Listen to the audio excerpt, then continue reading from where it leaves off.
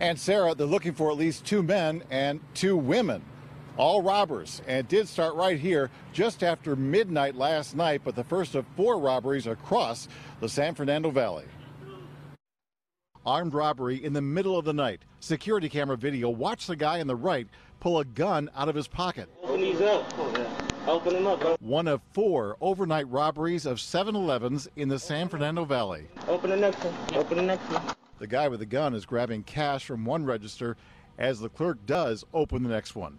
The 4 armed robberies happened within a span of 2 hours. The first right here, shortly after midnight. That will happen, can happen anytime. Armed robbers hit this Northridge store, plus 7-Elevens in Van Nuys, Chatsworth, and Granada Hills. Yeah, because we don't feel safe in this area no more. LAPD detectives are looking into the possibility it's a robbery crew targeting 7-Elevens in the overnight hours. Everybody gets a little bit desperate during the holiday season. Especially during these holiday seasons, people are looking for easy money. There are similarities in the robberies. That's all you got? Yeah. In each case, it's 2 people wearing masks and pointing a semi-automatic gun at the clerk.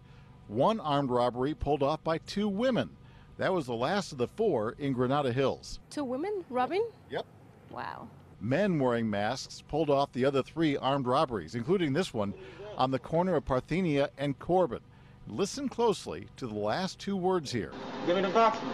Give it to me right now. Thank you. Yeah, thank you. A polite armed robber. Gotta tell you, I was talking to one of the employees right here. The robbery here happened at 12:15 this morning, and he told me that normally they have 2 clerks on duty at that time, but last night, just 1. Reporting live from Northridge, Greg Mills, KCAL 9 News.